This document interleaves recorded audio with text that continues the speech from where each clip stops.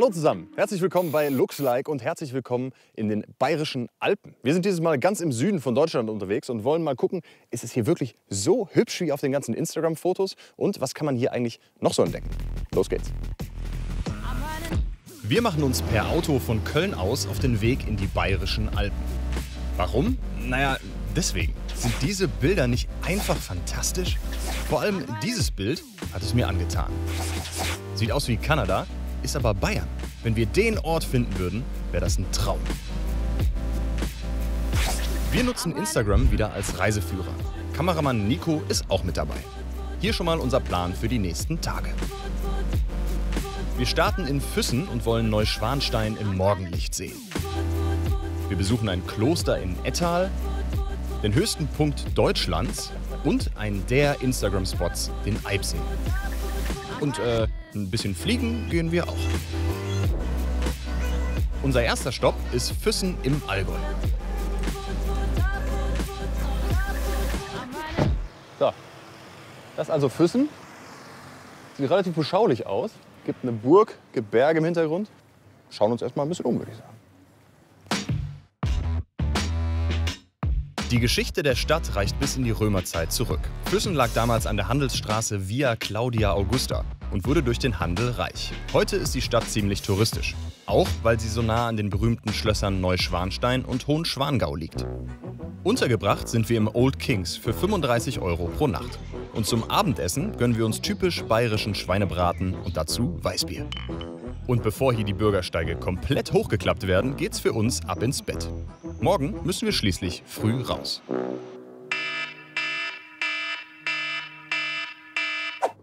Unser erster Spot heute ist Neuschwanstein. Man kann natürlich nicht in die Bayerischen Alpen fahren, ohne Neuschwanstein zu besuchen. Ist ja quasi der Insta-Hotspot hier.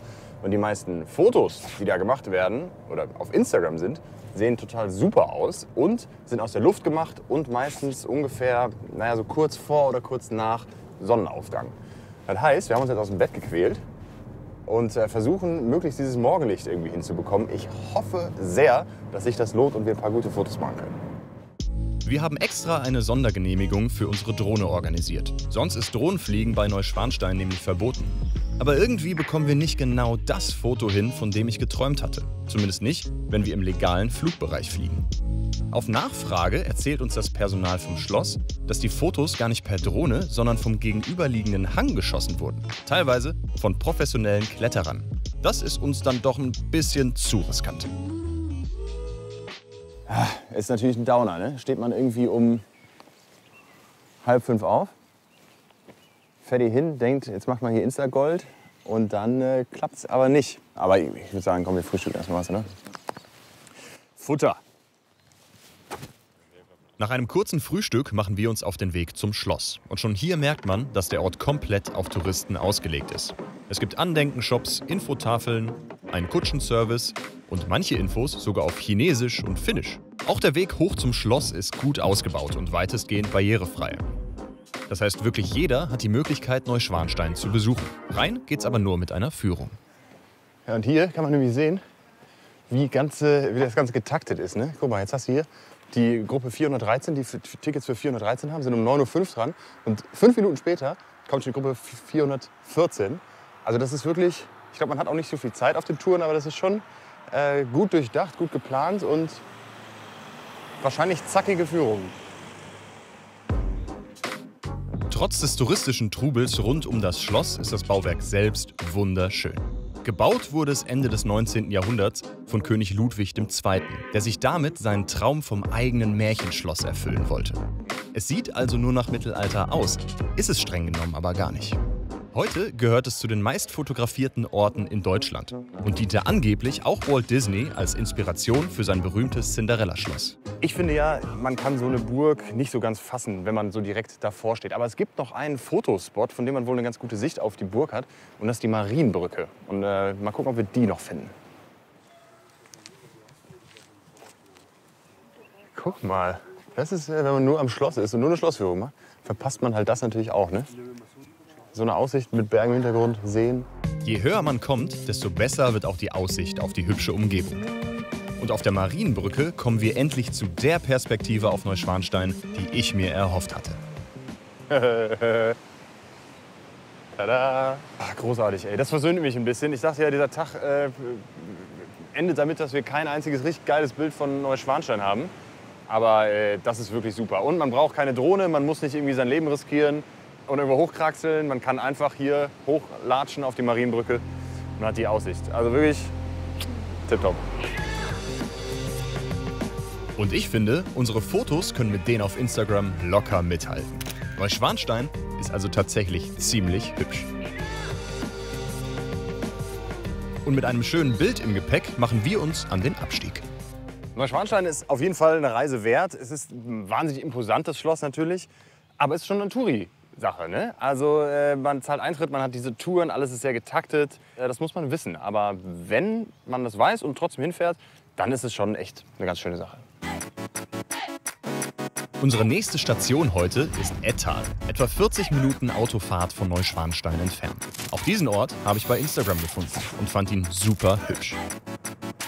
Gegründet wurde das Kloster Ettal 1330 von Kaiser Ludwig dem Bayern. Im Mittelpunkt der Anlage steht die barocke Basilika mit einer Kuppel von 25 Metern Durchmesser, die größte in ganz Bayern. Hier leben heute noch 32 Mönche nach dem Motto des heiligen Benedikt: Bete und arbeite.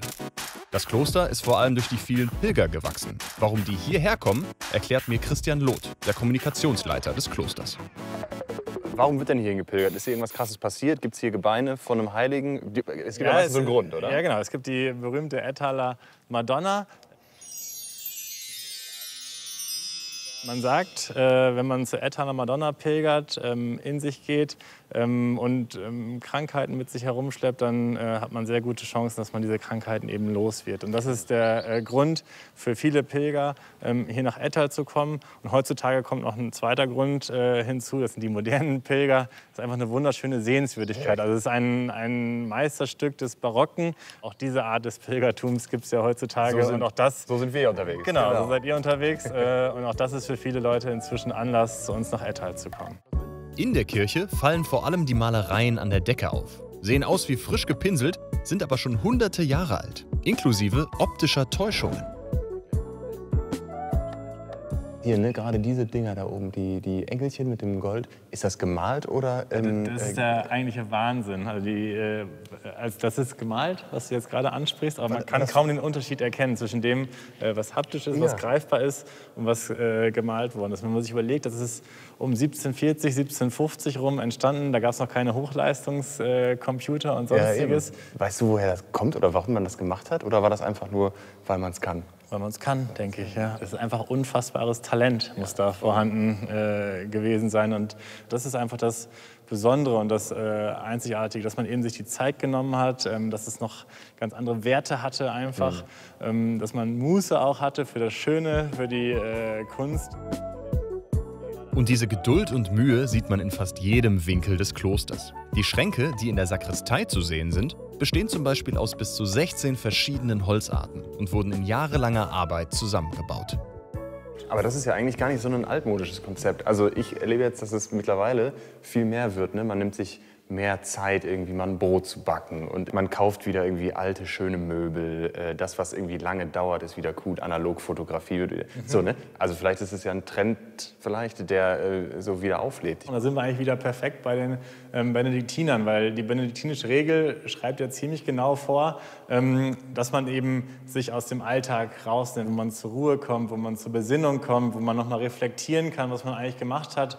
Und einer unserer Mönche hier im Kloster hat mal gesagt, dass der heilige Benedikt im Prinzip die Work-Life-Balance erfunden hat. Der Work-Life-Benedikt quasi. Also wenn man eben immer wieder diesen Ansatzpunkt hat, komm zur Ruhe, nimm dich kurz raus, denk noch mal drüber nach. Es gibt ja Gründe, warum Leute, die sich ausgebrannt fühlen, die müde, die kaputt sind vom Alltag und vom ganzen Stress, warum die dann immer Richtung Kloster schielen. Neben den geistlichen Aufgaben wird hier aber auch hart gearbeitet. Direkt hinter der Basilika gibt es eine Gärtnerei und einen Stall für 60 Milchkühe. Außerdem werden im Kloster Honig, Käse, Tee und Likör produziert. Und natürlich ganz traditionell Bier. Zum Abschluss unserer kleinen Führung dürfen wir davon auch noch eins probieren. Also ich bin ja eigentlich der riesen Kloster-Fan, ne? Aber optisch ist das hier einfach schon wahnsinnig schön. Und das, was die hier machen, ist ja auch ganz cool. Irgendwie relativ nachhaltige Produktion, viele verschiedene Sachen, handgemacht. Und das fühlt sich irgendwie ganz cool an. Also Ettal ist auf jeden Fall Besuch wert, würde ich sagen. Aber eins fehlt noch, unser Beweisfoto vom Kloster. Genauso schön wie online. Und nach diesem langen Tag haben wir uns ein deftiges bayerisches Abendessen reichlich verdient. Und ich versuche noch herauszufinden, ob unser Plan für morgen klappt. Wir wollen nämlich Paragliden gehen. Grüß dich. Ich dachte, ich höre mal nach. Wie sieht's aus mit dem Wetter? Genau, also für morgen und übermorgen gut. Schön. Dann freue ich mich sehr und wir sehen uns morgen, würde ich sagen. Genau, dann bis morgen. Sehr schön. Klasse. Bis dann. Mach's gut. Ciao. Bis dann. Ciao. Sieht gut aus. Und voller Vorfreude geht's für uns ab ins Bett. Am nächsten Tag fahren wir weiter Richtung Süden, nach Garmisch-Partenkirchen. Und die Berge am Horizont zu sehen, begeistert mich schon total. Geil. Findest du eigentlich, dass ich zu oft geil sage, Nico? Richtig geil? Mega geil. Total geil? Richtig geil? Sehr, sehr geil. Atemberaubend geil. Und total geiler Instagram-Hotspot. Ich glaube nicht. Tobias und Moni haben jeder schon unzählige Flüge hinter sich und nehmen uns im Tandemschirm mit. Den Corona-bedingten Abstand von 1,50 kann man hier natürlich schwer einhalten. Aber da Paragliding eine Draußensportart ist, gibt es dafür eine Ausnahmeregelung. Die Preise für so einen Tandemflug starten bei 130 €. Für uns geht's erstmal per Seilbahn hoch auf 1650 Meter, zu einem der höchsten Absprungorte Deutschlands für Paraglider. So, Moni, du bist heute meine Co-Pilotin, beziehungsweise ich bin dein Co-Pilot. Dein wievielter Sprung ist das heute? Insgesamt habe ich jetzt 1000 Sprünge. Boah. Flüge. Okay. Wir springen ja nicht. Wie sagt man das? Fliegen, Fliegen, springen, fahren? Fliegen. Nein, fahren macht man beim Ballon. Okay, Springen tun die Fallschirmspringer. klar. Wir starten hier auf einer Wiese Ja. und laufen los und gleiten dann weg. Das heißt, du hast über 1000 Flüge gemacht. Das heißt, du bist aber auch 1000 Mal gelandet und bist sicher im Tal angekommen. Das heißt, die Wahrscheinlichkeit, dass wir da heute heil runterkommen, ist relativ hoch, schätze ich, oder? Ich denke, ja. Was muss ich denn beachten? Ich muss einfach mich an dich schnallen und dann fliegen wir runter. Muss ich irgendwas tun? Kann ich dir irgendwie helfen? Was Also ich kann ich werde falsch jetzt machen? dann den Schirm auslegen. Dann werde ich dir das Gurtzeug anlegen. Dann werde ich dir ein bisschen was erzählen. Okay. Und dann ist nur wichtig zu laufen. Für dich. Okay. Du musst Also nur Wiese laufen runterrennen und dann hoffentlich den Flug abheben. genießen, zurücklehnen, entspannen, wie auf der Couch Sehr beim gut. Fernsehschauen. Wunderbar. Okay, ich bin gespannt. Dann fangen wir an, würde ich sagen. Okay. Nachdem alle Sicherheitsvorkehrungen getroffen sind, geht's los. Aber wie auf der Couch sitzen, fühlt sich das hier irgendwie nicht an.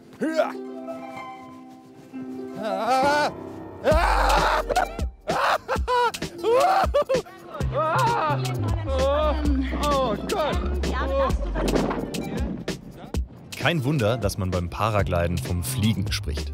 Denn genau so fühlt sich's an. Über 1 Kilometer hoch schwebt man durch die Luft. Unter uns Garmisch-Partenkirchen und der Eibsee. Im Rücken die Berge. An klaren Tagen kann man in der Ferne sogar München sehen.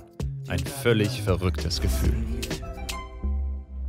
Und Kameramann Nico scheint's auch gut zu gehen.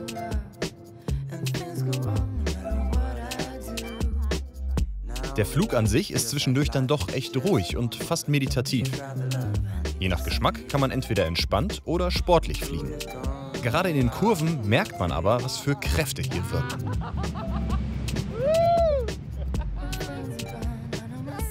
In der Luft verliere ich komplett das Zeitgefühl. Angeblich nach 10 Minuten haben Nico und ich aber wieder festen Boden unter den Füßen. Boah, das war Wahnsinn. Also wir schlottern ein bisschen die Knie. Es ist so eine Mischung aus Aufregung und purem Genuss. Ne? Also man sitzt da oben. Es ist nicht wie auf der Couch. Es ist ganz schön Action zwischendurch. Aber es ist mega großartig. Also Paragliding, top. Großartig. Vielen, vielen Dank dir fürs Mitnehmen und Danke fürs fürs Heil Mitkommen. wieder runterbringen vor allem. Großartig. Es ist erst kurz nach 10 Uhr morgens und wir haben schon das erste Abenteuer hinter uns. Weiter geht's zu Fuß durch die Berge. Unser Ausgangspunkt für die Wanderung ist die Olympiaskischanze in Garmisch-Partenkirchen. 1936 fanden hier die Olympischen Winterspiele statt, weswegen die Städte Garmisch und Partenkirchen quasi zwangsweise vereinigt wurden. Da die Nationalsozialisten die Spiele für ihre Propaganda nutzten, weckt das dazugehörige Stadion bei mir eher gemischte Gefühle. Heute findet auf dieser Schanze das traditionelle Neujahrsspringen der Vierschanzentournee statt. Hier in Garmisch sieht man auch natürlich viel Berge, aber auch ganz viel davon. Baustellen. Also überall wird gebaut, der Tourismus boomt. Natürlich müssen da neue Infrastrukturen, Hotels und so weiter, Parkplätze geschaffen werden. Aber den Part sieht man auf den Instagram-Bildern natürlich nicht, sondern nur die schönen Berge. Aber auch das ist Bayerische Alpen, auch das ist Garmisch. Über 300 Kilometer Wanderwege gibt es rund um Garmisch zu entdecken. Alle gut ausgebaut und ordentlich ausgeschildert. Und das ist kein Zufall. Die Gegend gehört schließlich zu den größten Tourismusregionen Deutschlands. Zum Glück hat man aber in den Bergen auch sehr oft seine Ruhe. Und der steile Aufstieg lohnt sich wirklich. Diese hübsche Almhütte haben wir zum Beispiel nicht auf Instagram gefunden, sondern ganz analog persönlich entdeckt. Es ist eben auch schön, mal selbst auf Erkundungstour zu gehen und nicht immer ausschließlich Instagram-Hotspots anzusteuern. Ja, das ist unser erster Stopp hier. Almhütte, da gibt es ja Tausende von gefühlt in Garmisch. Und mit so einer Aussicht kann man das, glaube ich, ganz gut genießen. Wir machen auf jeden Fall jetzt erstmal eine schöne Mittagspause. Brotzeit vielleicht oder was anderes. Zu empfehlen ist scheinbar frische Buttermilch. Irgendwas Leckeres werden die schon für uns haben.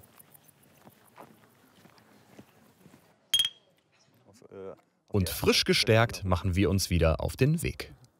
Wenn man in Bergen unterwegs ist, ist es natürlich immer super, wenn man ein bisschen Orientierung hat. Ne? Das heißt, man kann eine Karte dabei haben oder natürlich im digitalen Zeitalter auch einfach eine App. Da gibt es ganz verschiedene von.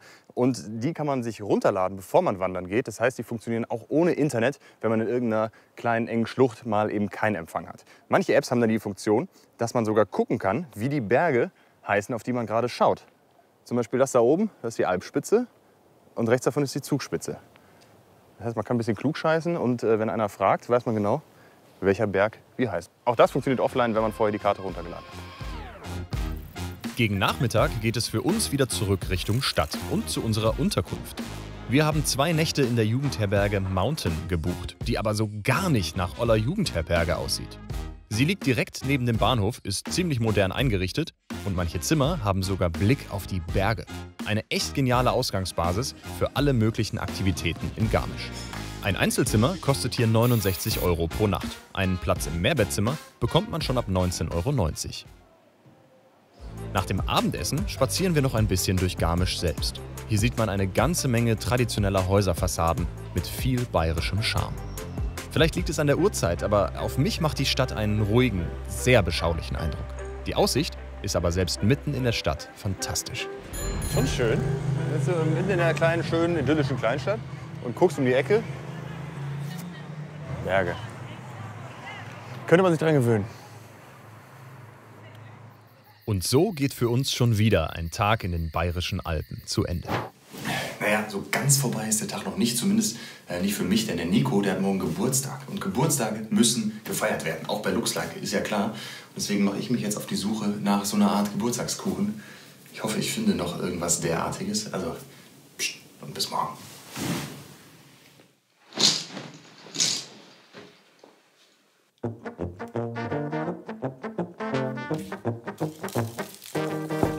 Moment. Ich bin noch nackt. Jetzt darfst du. Happy birthday to you. Nach einem kurzen Geburtstagsfrühstück steht für uns schon das nächste Abenteuer an. Der höchste Berg Deutschlands, die Zugspitze. Hier ist nämlich unter anderem dieses Foto entstanden. Und so eins will ich auch. Mit dem Auto sind wir in 15 Minuten an der Talstation. So, erste Station heute, die Zugspitze. Die befindet sich da irgendwo, da wollen wir gleich hoch. Und wir wollten eigentlich die erste Bahn nehmen und dachten, wir sind super früh hier und voll alleine. Ja, aber ihr seht, es sind schon einige Leute vor uns angekommen. Wir versuchen trotzdem noch die erste Bahn zu erwischen. Denn auch hier gilt natürlich, wer zuerst kommt, mal zuerst. Und wenn man als Erster oben ist, ist vielleicht da oben noch nicht so viel los. Also auch hier sehr viel Tourismus. Ich hoffe, es lohnt sich. Es ist dann doch die zweite Bahn des Tages geworden, aber auch die bringt uns hoch auf die Zugspitze.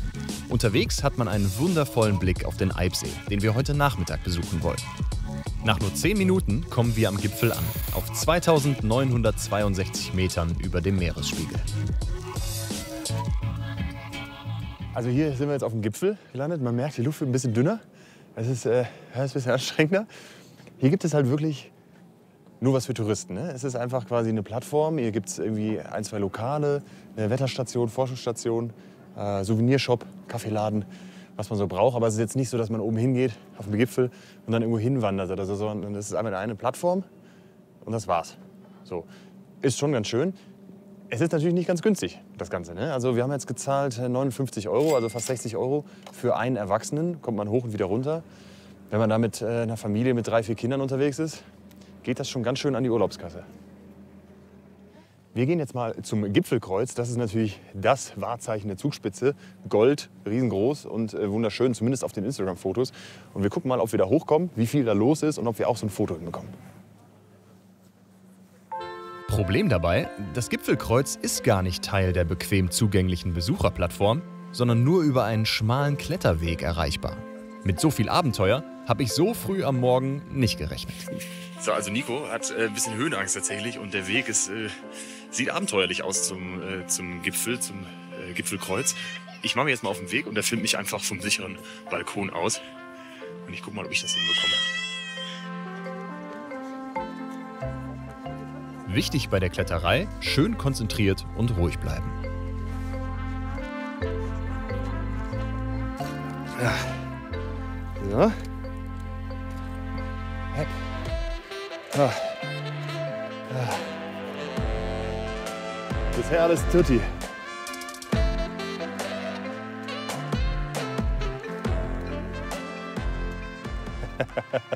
Es ist schön hier oben, Nico. Du verpasst ein bisschen was, aber gut, dass du nicht hochgekommen bist. Es ist wirklich heftig. Ich bin jetzt hier am Gipfelkreuz und es ist tatsächlich ein bisschen abenteuerlicher, als ich dachte. Denn hier geht's so runter. Naja, aber da ist es. Und weil freundliche Bergsteiger sich untereinander aushelfen, komme ich auch zu meinem lang ersehnten Foto mit dem Gipfelkreuz. Auftrag erledigt, ab zurück zur Plattform. Nico macht sich schließlich Sorgen. Bin ich froh, dass ich heute nicht meine Turnschuhe angezogen habe.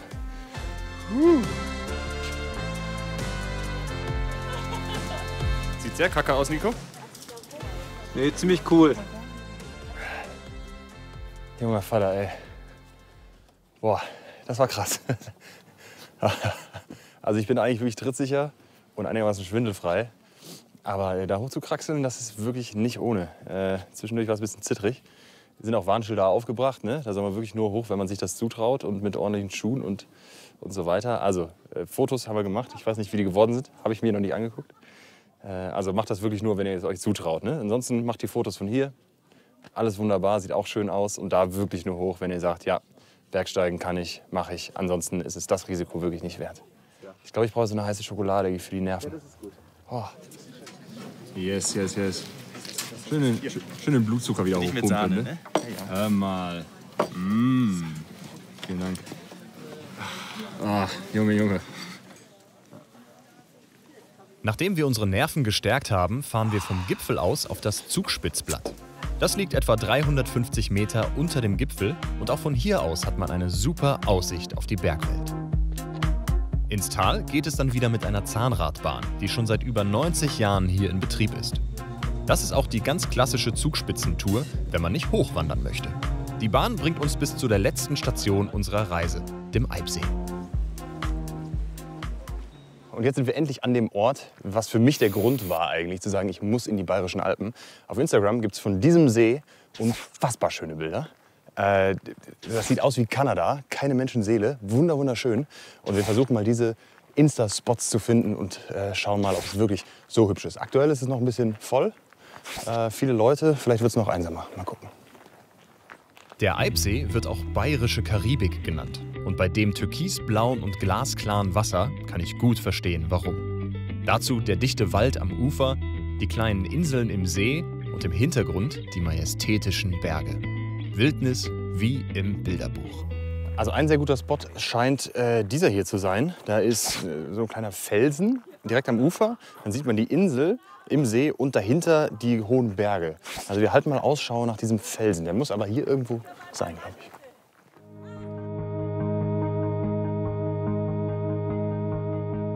Die Suche gestaltet sich schwieriger als gedacht.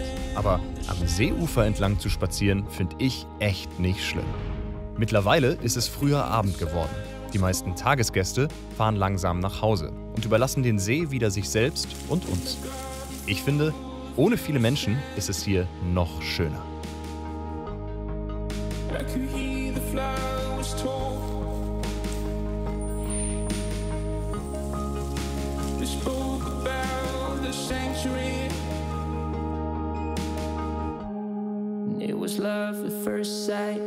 Wir sind ganz, ganz nah dran an dem Spot. Hinter dem Hügel müsste es eigentlich sein. Und schon hier ist es wunderschön. Dieses klare Wasser mit dieser seltsam blau-türkisen Farbe finde ich mega cool. Und jetzt gehen wir darüber und hoffen, dass wir unseren Felsen finden. So, also wir haben endlich unseren Spot gefunden. Es ist hier dieser Felsen mit dieser Insel. Es sind schon andere Mädels da, die natürlich auch Fotos schießen. Die sind zum Glück schon fertig, deswegen können wir jetzt auf den Felsen. Und wir machen jetzt ein bisschen Kunst, Nico, oder? So ungefähr. Machen wir hochkant. Schön hier, ne? Ist ja Internet.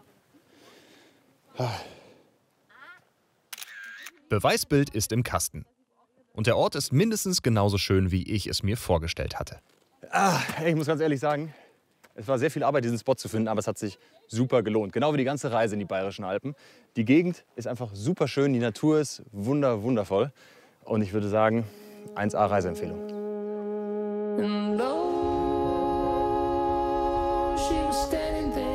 Mission Bayerische Alpen erfolgreich erfüllt. Ja, und das war's auch schon wieder von Looks Like aus den Bayerischen Alpen. Ich hoffe, ihr hattet genauso viel Spaß beim Mitreisen wie wir und wir sehen uns das nächste Mal wieder bei Looks Like. Ciao.